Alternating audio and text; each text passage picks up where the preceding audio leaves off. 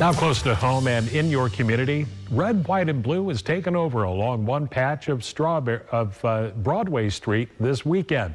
Quincy Service Club, along with the Mended Unity football team, put up 1,000 flags Friday afternoon.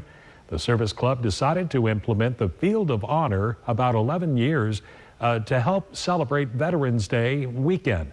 Now, over the past few years, it's been shifted over to 9/11 weekend. Dennis Cook with the Quincy Service Club says that the community response has been great.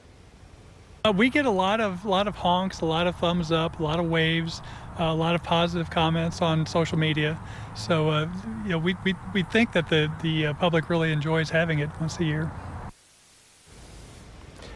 Now this year, 6 different classes from the Early Childhood Center have come to visit and learn about the flag.